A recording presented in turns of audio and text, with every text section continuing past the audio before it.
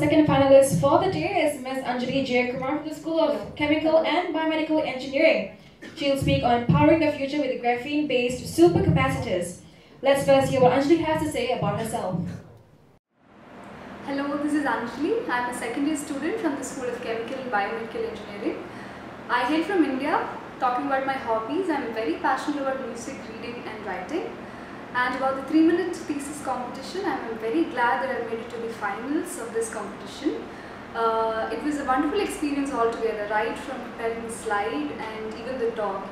The best part I would say was getting right into the shoes of the so-called non-specialist audience and gauging the understanding from a totally layman's perspective.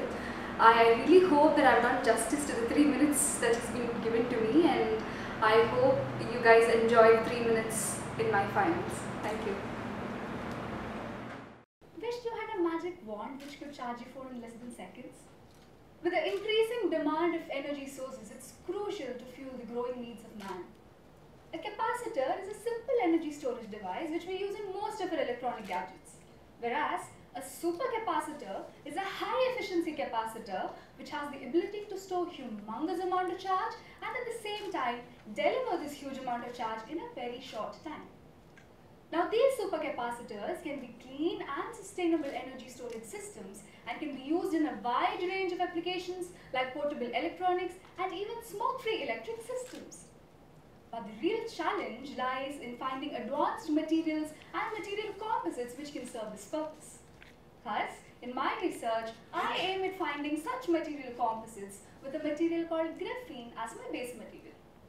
Now, graphene is a carbonaceous material and is often called the future material because of its excellent properties like strength, flexibility, and an inherent charge storage capacity.